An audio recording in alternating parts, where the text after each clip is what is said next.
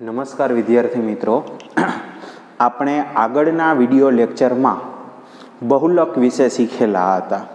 બહુલકનું સૂત્ર મેં તમને હોમવર્ક માટે આપેલું હતું, જે તમારે યાદ રાખવાનું હતું અથવા પાકું કરવાનું હતું. બરાબર છે? તો હવે આપણે જે દાખલા ગણવાના છે એ દાખલા હવે બહુલકના શીખવાના છે. સાવ સહેલા દાખલા છે, તમને એકદમ સરળતાથી બધા જ દાખલા આવડી જાય એવા બધા દાખલા છે. બરાબર? તો સૌથી પહેલા આપણે ઉદાહરણ 5 જોઈએ કે વિદ્યાર્થીઓના એક સમૂહે એક વસ્તીમાં 20 પરિવારની સભ્ય સંખ્યા પર સર્વેક્ષણ હાથ ધર્યું. એટલે કે કોઈ એક 20 પરિવાર લીધેલા છે, એની અંદર કેટલા સભ્યો છે એની એને નોંધ કરેલી છે, અને એના ઉપરથી આ માહિતી આપણે આપેલી છે કે ભાઈ પરિવારના સભ્ય સંખ્યા અને પરિવારની સંખ્યા, અને આપણે આ માહિતીનો બહુલક શોધવાનો છે. બરાબર છે? તો હવે જો ધ્યાનથી શીખજો. આ આપણી રકમ છે. તમને જ્યારે તમારું પેપર હાથમાં આપે, કે માની લો સ્કૂલની ટેસ્ટ છે, તો ટેસ્ટનું તમારી પાસે હાથમાં ટેસ્ટ પેપર હશે, એમાં રકમ લખેલી હશે, અથવા બોર્ડનું પેપર હોય એમાં 2 માર્કમાં દાખલો પૂછાણો તો એમાં પણ રકમ આખી લખેલી છે. તો હવે આપણે પહેલાં શું કરવાનું છે, તો યાદ કરો કે આપણે સૂત્ર મૂકવાનું છે. તો સૂત્ર મૂકવા માટે તમારે પહેલાં બધી કિંમતો લખવી જોશે. સમજાય છે? તો એ બધી કિંમતો કેમ લખવાની, તો જોજો, ધ્યાન આપજો. સૌથી પહેલા તમારે બહુલકીય વર્ગ શોધવાનો છે. આ જે રકમ છે આપણા માટે આ કોષ્ટક જ છે. કોષ્ટક હવે નીચે નથી લખવાનું જવાબમાં. બરાબર? હું જવાબ લખું છું હમણાં કાળી પેનથી, તમે જોઈ લેજો. પહેલા આમાંથી બહુલકીય વર્ગ કયો છે, તો કે બહુલકીય વર્ગ કયો, જેની આવૃત્તિ સૌથી મોટી એ બહુલકીય વર્ગ. તો અહીંયા આવૃત્તિ જોઈ લ્યો, 7, 8, 2, 2 ને 1. તો સૌથી મોટી આવૃત્તિ કઈ આવી? 8. તો આ વર્ગ કયો થયો? બહુલકીય વર્ગ. તો એ જે બહુલકીય વર્ગ છે ને એના ઉપર આપણે આમ રાઉન્ડ કરી દઈએ. બરાબર? આ રકમ છે. તમે તમારી જે ટેસ્ટમાં રકમ આપી છે અથવા તમારી એક્ઝામમાં રકમ આપી છે, તો એના ઉપર તમારે બોલપેનથી અથવા પેન્સિલથી આમ રાઉન્ડ કરી દેવાનું. બરાબર છે? કે જે આ છે આ વર્ગ, એ કયો વર્ગ થયો? બહુલકીય વર્ગ. તો આપણે પહેલા દાખલો ગણતી વખતે સૌથી પહેલા બહુલકીય વર્ગનો ઉલ્લેખ કરવાનો કે આપેલ માહિતીમાં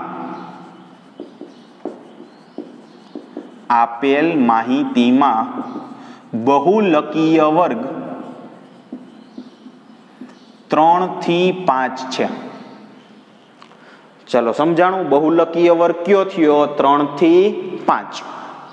હવે આપણે શું કરવાનું છે, તો કે હવે આની નીચે તમારે બધી વિગત લખવાની છે. કઈ વિગત? તો કે જોવો, આ L બરાબર, F0 બરાબર, F1 બરાબર, F2 બરાબર અને H બરાબર. કેમ? તો કે આપણે સૂત્રમાં 5 કિંમત જોશે.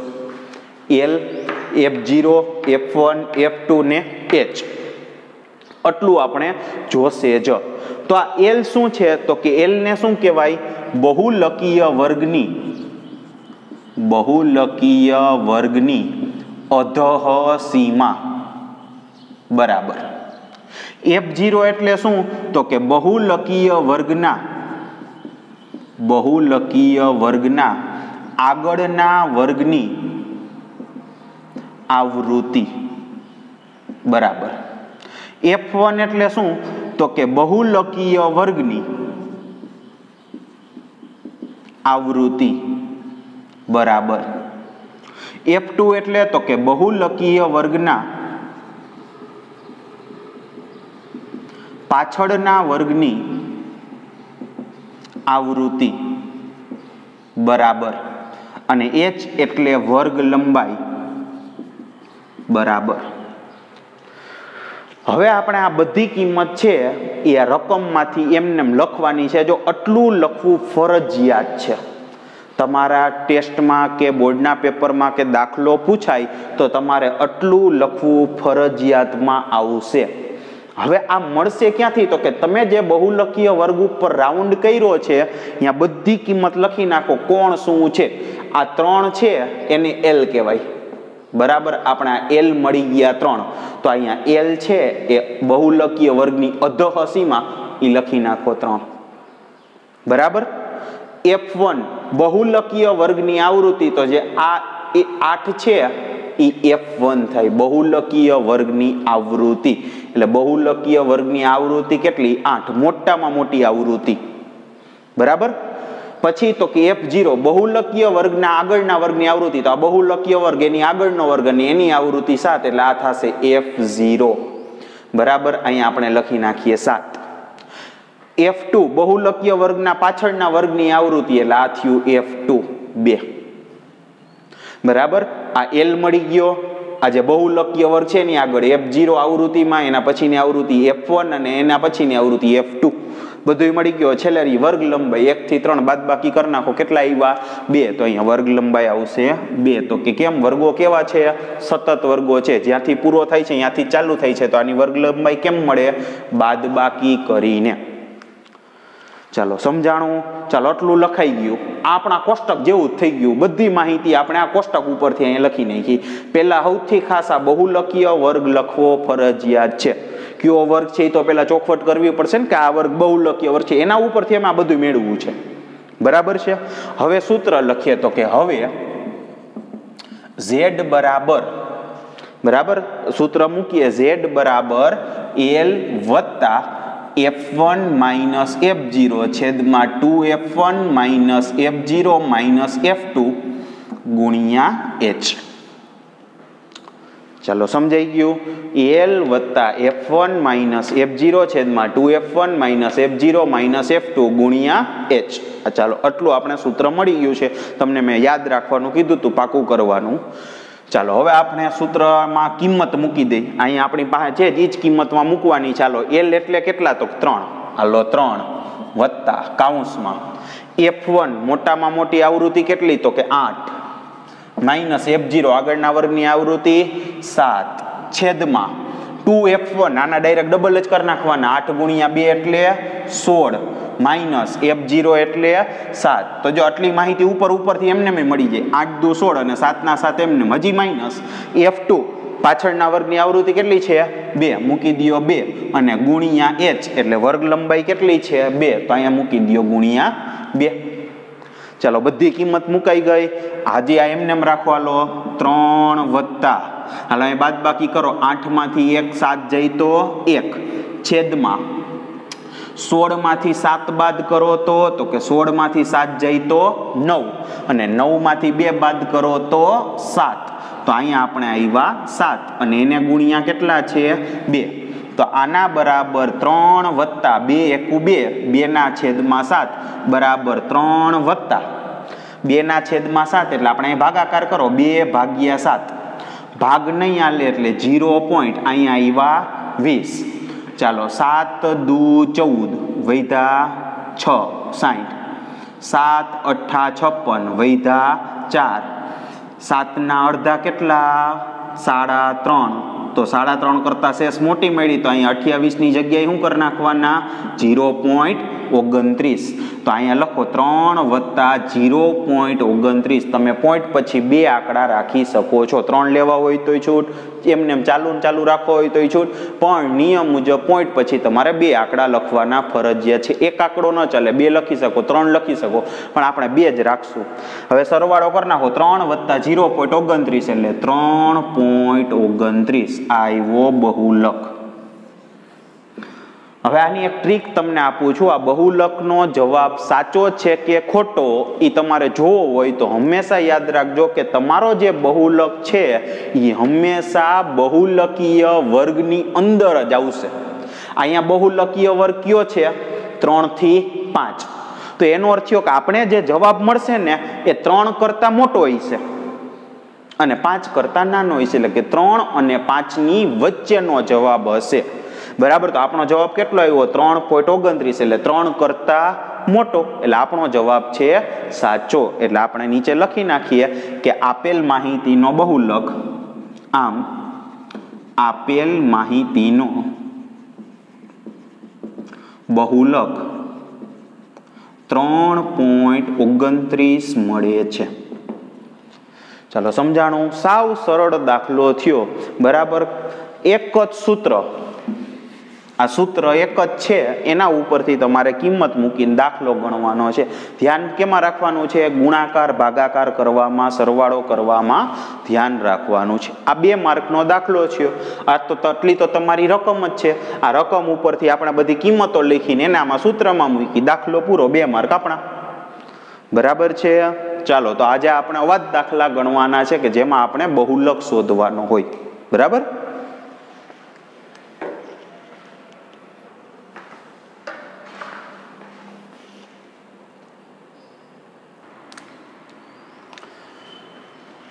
તો વિદ્યાર્થી મિત્રો, હવે આપણે સ્વાધ્યાય 14.2 ભણવાનું છે. એની આગળના ઉદાહરણ તો આપણે બધા શીખી ગયા છીએ. હવે આ દાખલો જોઈએ આપણે કે નીચેનું કોષ્ટક 1 વર્ષ દરમિયાન એક દવાખાનામાં દાખલ થયેલા દર્દીઓની ઉંમર દર્શાવે છે. કોઈ એક દવાખાનું છે, એની અંદર 1 વર્ષની અંદર કી ઉંમરના દર્દીઓ દાખલ થયા છે કે જેની ઉંમર 5 થી 15 વર્ષ હોય એવા દર્દી 6, પછી 15 થી 25 વર્ષ હોય એવા દર્દી 11. એમ આપણે બધી ઉંમરના દર્દીઓની સંખ્યા આપી છે, ઉંમર અને દર્દીઓની સંખ્યા. ઉપરની માહિતી માટે બહુલક અને મધ્યક શોધો અને કેન્દ્રીય મધ્યવર્તી સ્થિતિના આ 2 માપોની સરખામણી અને અર્થઘટન કરો. એટલે તમારે આ 2 માપ શું કહે છે એ તમારે નીચે લખવાનું છે.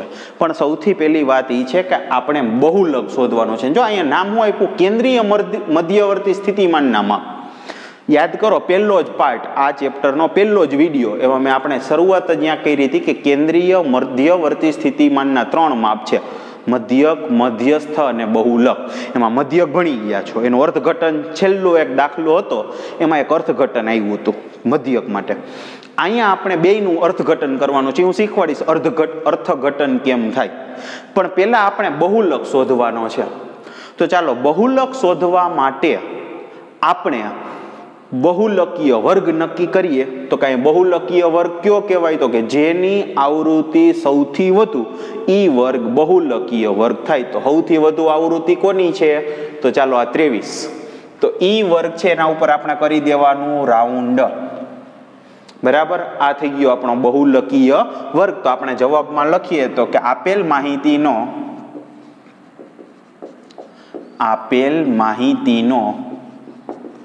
બહુલકીય વર્ગ 35 થી 45 છે. ચાલો, સમજાઈ ગયું. 35 થી 45 છે એ બહુલકીય વર્ગ થયો. હવે આપણે શું લખવાનું છે? તો હવે આપણે બધુંય L, F0, F1 એ બધું લખવાનું. પણ એ બધું પહેલા આપણે રકમમાં જ લખી નાખીએ. L શું થશે? તો 35. આ F0, પછી તો કે F1 અને પછી તો કે F2.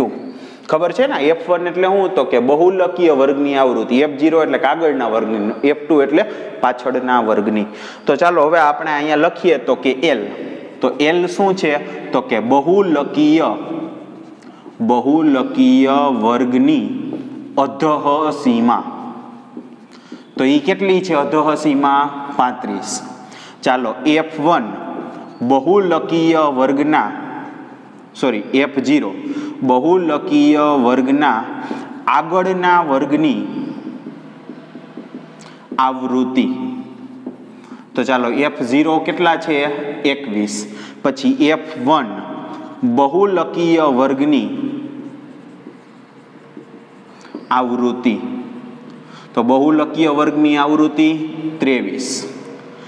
F2 બહુલકીય વર્ગના પાછળના વર્ગની આવૃત્તિ. તો ચાલો, એ પાછળના વર્ગની આવૃત્તિ છે 14. અને છેલ્લે આવશે H બરાબર વર્ગ લંબાઈ. તો વર્ગ લંબાઈ કેટલી છે? બાદબાકી કરી નાખો. 15 માંથી 5 બાદ કરો એટલે વર્ગ લંબાઈ આવશે 10. તો ચાલો, આ બધું આપણે મળી ગયું છે. હવે આપણે લેવાનું છે સૂત્ર. તો હવે કરીને આપણે સૂત્ર લખીએ કે હવે Z બરાબર L વત્તા F1 માઇનસ F0 છેદમાં 2F1 minus F0 minus F2 અને એને ગુણ્યા H. ચાલો, સૂત્ર લખાઈ ગયું. આ બધી કિંમતને આમાં ખાલી મૂકી દો એટલે આના બરાબર L કેટલા છે? તો કે 35 વત્તા F1 કેટલા છે તો કે 23 માઇનસ F0 21 છેદમાં 2F1, ચાલો F1 ના ડબલ કરી નાખો એટલે 23 દુ 46 માઇનસ F0 એટલે 21 માઇનસ F2 એટલે 14. ચાલો બધી કિંમત મુકાઈ ગઈ અને ગુણ્યા વર્ગ લંબાઈ h એટલે 10. ચાલો આપણે બધી કિંમત દાખલાની અંદર મૂકી દીધી છે. આપણે ખબર હોવી જોઈએ કે આનો જવાબ કેટલો આવશે, બહુલકનો, મધ્યકનો નહીં. બહુલકનો જવાબ કેટલો આવશે? 35 થી મોટો ને 45 થી નાનો. કેમ તો બહુલકીય વર્ગ 35 થી 45 જ છે. તો ચાલો સાદું રૂપ આપીએ કે 35 વત્તા 23 માંથી 21 બાદ કરો એટલે કેટલા આવશે? 2 છેદમાં આ બેનો પેલા સરવાળો કરી નાખો, 21 અને 14 એટલે 35. 46 માંથી 35 બાદ કરો તો 11 અને એને ગુણ્યા 10. તો આપણે અહીંયા ગુણાકાર કરી નાખીએ કે 35 વત્તા 20 ના છેદમાં 11 બરાબર. તો ચાલો આપણે 20 ભાગ્યા 11 કરી નાખીએ તો કે 20 એને આપણે 11 વડે ભાગી નાખીએ તો કે 11 એકુ 11 વૈધા 9 પોઈન્ટ એટલે અહીંયા આવ્યા 90. 11 અઠા 88 વૈધા 2 20. 11 એકુ 11 વૈધા 9. 11 ના અડધા કરો તો 5.5. એના કરતા શેષ મોટી આવી તો 81 ની જગ્યાએ કેટલા કરી નાખવાના? 82. તો એના બરાબર 35 વત્તા 1.82. તો Z આપણે મળશે 35 ને 36.82. એટલે આપણે આ દાખલા માટે બહુલક મળ્યો 36.82. ચલો સમજાણું વિદ્યાર્થી મિત્રો. બહુલક શોધવો છે એ સાવ સહેલો છે. આ 2 માર્કનો દાખલો. ચાલો હવે તમને એમ થશે પ્રશ્ન કે સાહેબ હજી તો મધ્યક શોધવાનો બાકી છે અને બુક તો બોર્ડ તો તમારો પૂરો થઈ ગયો, તો મધ્યક હવે તમે ક્યાં ગણશો? તો હવે મધ્યક ગણવાની મારે જરૂરિયાત રહેશે નહીં. તમને બધું આવડી જ ગયું છે મધ્યકમાં, તો આનો મધ્યક તો તમે ગોતી લેહો ને, બરાબર. પણ તમારે ગોતવાની જરૂરિયાત નથી. તમે આ દાખલો મધ્યકનો ગણી લીધેલો જ છે. ક્યાં ગણી લીધેલો છે યાદ કરો જી. તો કે આપણો જે પાર્ટ 4 હતો વિડીયો, બરાબર, આ ચેપ્ટરનો ચોથો વિડીયો, એના જે મેં 3 દાખલા હોમવર્કમાં આપ્યા હતા, યાદ હોય તમને જોઈ લેજો. આગળ તમે જે દાખલા ગણેલા જ હશે અને એની રકમો લખેલી હશે.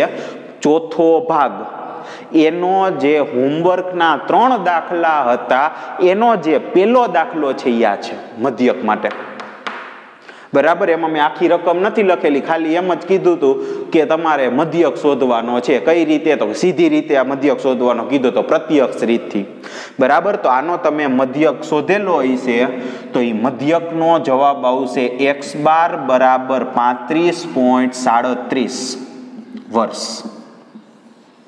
આ બહુલક છે આપણે મળ્યો 36.82 વર્ષ, બરાબર. અહીંયા એકમ વર્ષમાં આપેલો છે, ઉંમર વર્ષમાં, તો આપણે આ બહુલક મળ્યો.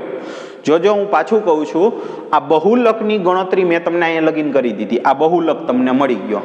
આનો મધ્યક કેટલો તમને મળ્યો હશે? 35.37 વર્ષ છે એ મધ્યક તમને મળી ગયો હશે, બરાબર છે ને. આ મળ્યો હોય ને આ જવાબ ન આવ્યો હોય તો દાખલો એકવાર ચેક કરી લેજો, તો તમારી ક્યાંક ભૂલ હશે, બરાબર. એટલે આપણે 2 માપ મળી ગયા છે. બહુલક મેં અત્યારે ગોતી દીધો અને મધ્યક છે એ તમે ત્યારે ગોતી લીધેલો હતો, બરાબર. હવે આપણે શું કરવાનું છે તો કે આ કેન્દ્રીય મધ્યવર્તી સ્થિતિના આ 2 માપોની સરખામણી કરવાની છે. તો સરખામણી કરવાની જરૂરિયાત નથી, 2 લગભગ સરખા છે, પણ આપણે શું કરવાનું છે એનું અર્થઘટન, સરખામણી અને અર્થઘટનનો અર્થ આપણે 2 ભેગો જ લઈ લઈએ છીએ. તો જો સૌથી પહેલા આપણે આ બહુલક વિશે સમજીએ. આ બહુલક શું છે તો કે જે સૌથી વધુ વખત આવે એ બહુલક. તો એનો અર્થ સૌથી વધુ વખત ઉંમર કઈ આવી? 36.82 વર્ષ. તો એનો અર્થ થયો કે મોટા ભાગના દર્દીઓ, મોટા ભાગના અથવા મહત્તમ દર્દીઓ આ ઉંમરના હતા, બરાબર. એટલે આપણે લખીએ કે હોસ્પિટલમાં, દવાખાનામાં દાખલ થયેલા મહત્તમ દર્દીઓની ઉંમર, જોજો, દવાખાનામાં દાખલ થયેલા મહત્તમ એટલે કે વધુમાં વધુ દર્દીઓની ઉંમર 36.82 વર્ષ છે. આ કોના ઉપરથી મળ્યું? બહુલક ઉપરથી. દવાખાનામાં દાખલ થયેલા મહત્તમ દર્દીઓની ઉંમર, મહત્તમ એટલે મોટા ભાગના અથવા વધુમાં વધુ દર્દીઓની ઉંમર 36.82 વર્ષ છે, તથા દવાખાનામાં દાખલ થયેલા દર્દીઓની સરેરાશ ઉંમર 35.37 વર્ષ છે. આ બેનું અર્થઘટન થયું. હવે જોજો અર્થઘટનનો અર્થ શું થયો? તો કે આ બહુલક શું દર્શાવે? વધુમાં વધુ, મહત્તમ. તો આપણે જે આ બહુલક મળ્યો 36.82 વર્ષ, એ વધુમાં વધુ છે કે વધુમાં વધુ દર્દીઓની ઉંમર આ હશે, મોટા ભાગના. તો આપણે લખીએ કે ભાઈ દવાખાનામાં દાખલ થયેલા મહત્તમ દર્દીઓની ઉંમર, મહત્તમ એટલે વધુમાં વધુ દર્દીઓની ઉંમર 36.82 વર્ષ છે. ઓકે. અને મધ્યક શું સૂચવે છે? સરેરાશ. કે દવાખાનામાં જે દાખલ થયેલા બધા દર્દીઓ છે, બધા દર્દીઓ, એની સરેરાશ ઉંમર, આ બધાની સરેરાશ ઉંમર, આ બધા દર્દીઓની 35.37 વર્ષ છે. બરાબર છે. એટલે બહુલક દર્શાવે મહત્તમ અને મધ્યક દર્શાવે સરેરાશ. સમજાય છે? હવે તમને એમ થશે કે સાહેબ આ દાખલો પરીક્ષામાં પૂછાય તો કેટલા માર્કનો દાખલો થાય? તો કે પરીક્ષામાં ક્યારેય એક દાખલામાં બે વસ્તુ નહીં પૂછે. બરાબર. જેમાં અહીંયા એક દાખલામાં તમને બહુલક અને મધ્યક શોધવાનું કીધું છે, તો પરીક્ષામાં આવો દાખલો પૂછાશે નહીં કે જેમાં બે ભેગું હોય, બહુલક અને મધ્યક એ બે ભેગું શોધવાનું હોય, એવું નહીં તમને પૂછાય. ચલો, સમજાય છે? એટલે આટલું જ તમારે કરવાનું છે. બહુલક આપણે શોધતા શીખ્યા છીએ, બરાબર. આખો મેં તમને શીખવાડી દીધું. અને મધ્યક તમે આગળ ગણી ગયા છો. પાછું કહું છું, નોંધવું હોય તો નોંધી લેજો. વિડીયો નંબર 4 એટલે ચોથો ભાગ, એનો જે હોમવર્કનો પહેલો દાખલો છે એનો જવાબ આવશે 35.37, કારણ કે આ જ દાખલો છે. બરાબર છે. અને આ બે માપનું અર્થઘટન. ઓકે.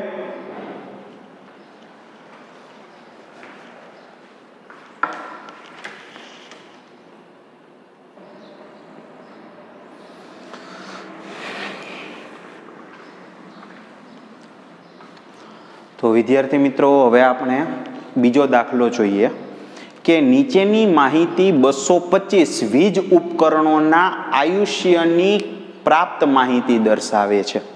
225 છે વીજ ઉપકરણો છે, એટલે ઇલેક્ટ્રોનિક આઇટમ છે. એ કેટલું ચાલે છે કલાકોમાં એની માહિતી દર્શાવેલી છે. બરાબર. આ માલ છે એ લગભગ ચાઇનાનો હશે, કારણ કે તમને એટલી તો ખબર જ હશે કે ભાઈ 0 થી 20 કલાક હાલે એવા 10 જ ઉપકરણ છે, ને પછી બંધ થઈ જાય છે. પછી 20 થી 40 કલાક હાલે એવા 35 ઉપકરણ છે. એટલે આ ચાઇનીઝ પ્રોડક્ટ છે આખી, એવું આપણે માની લઈએ છીએ. પણ આપણે આનો બહુલક નક્કી કરવાનો છે. આ દાખલામાં ખાલી ટેક્સ્ટબુકમાં બહુલક જ પૂછ્યો છે, મધ્યક પૂછેલો નથી. તો સૌથી પહેલા આપણે શું નક્કી કરવાનું છે? હવે તમને આવડી જવું જોઈએ. નક્કી શું કરવાનું છે? તો કે સૌથી પહેલા તમારે નક્કી કરવાનો છે બહુલકીય વર્ગ. તો કે જેની આવૃત્તિ સૌથી વધુ એ બહુલકીય વર્ગ. તો સૌથી વધુ આવૃત્તિ કોની છે? આ 61. એ વર્ગ 60 થી 80. તો આપણો બહુલકીય વર્ગ મળશે 60 થી 80. તો આપણે અહીં લખીએ કે આપેલ માહિતીનો બહુલકીય વર્ગ 60 થી 80 છે. ચાલો આપણે આ પેલા બહુલકીય વર્ગ લખી નાખો. હવે તમારે આમાં બધી કિંમત લખી નાખો. તો L કેટલા? 60. આ F0 52, F1 61 અને F2 38. હવે એ બધું લખીએ તો પેલા L, તો કે L બરાબર બહુલકીય વર્ગની અધઃ સીમા. તો ચાલો બહુલકીય વર્ગની અધઃ સીમા કેટલી થશે? 60. ચાલો F0 બહુલકીય વર્ગના આગળના વર્ગની આવૃત્તિ. તો ચાલો આગળના વર્ગની આવૃત્તિ કેટલી છે? 52.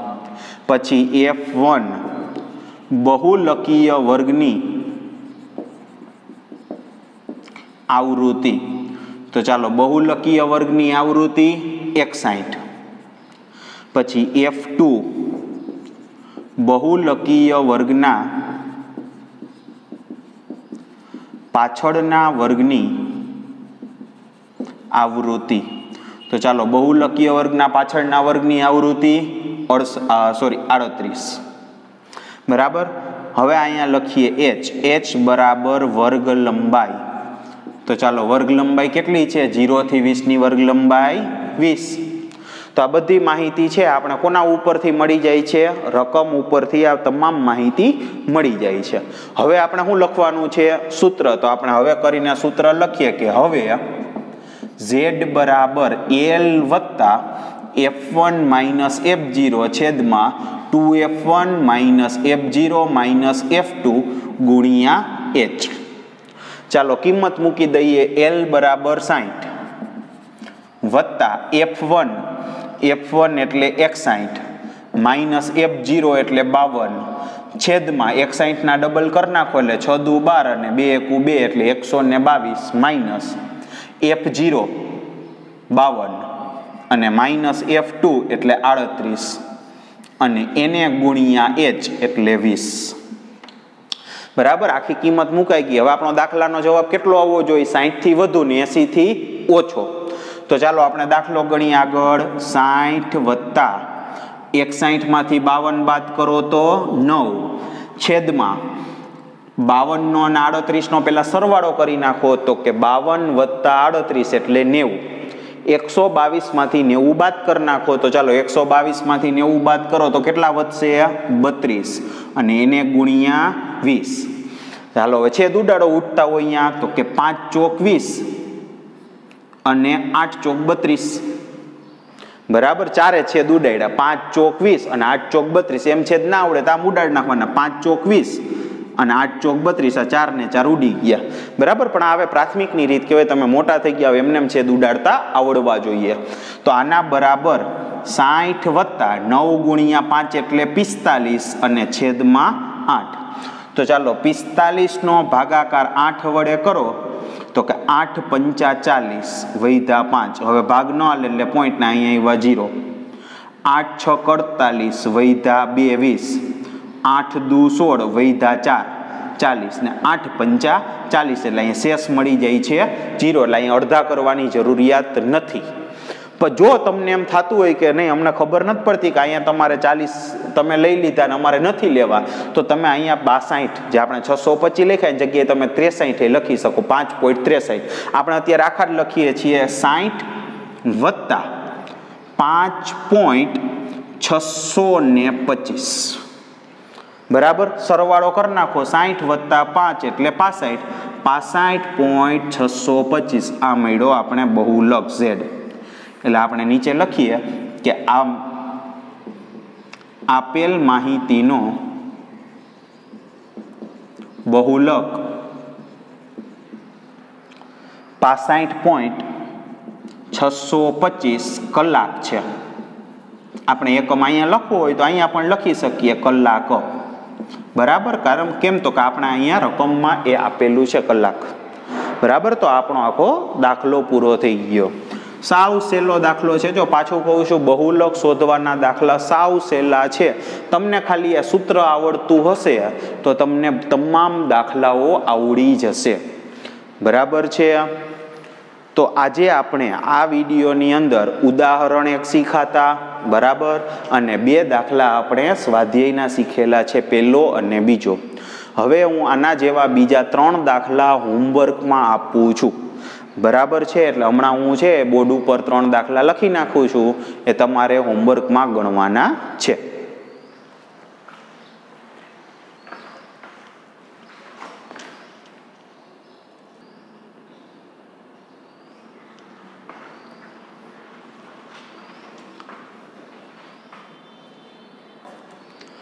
તો વિદ્યાર્થી મિત્રો, જે આ 3 દાખલા બોર્ડ ઉપર લખેલા છે એ ત્રણેય દાખલા તમારે હોમવર્કમાં ગણવાના છે.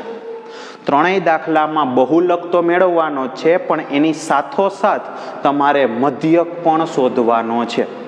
એટલે દાખલો કઈ રીતના ગણવાનો છે કે આ તમે દાખલો પેલો લખ્યો છે, બરાબર, તો પેલોનો બહુલક શોધી લ્યો. પછી તો કે થોડીક જગ્યા એટલે કે 3-4 લીટીની જગ્યા છોડી પાછું આખું કોષ્ટક દોરો. કેમ તો કે મધ્યક શોધવા માટે તમારે કોષ્ટક દોરવું પડશે, નીચે ગણતરી કરવી પડશે, તો પછી તમે મધ્યકની ગણતરી કરો.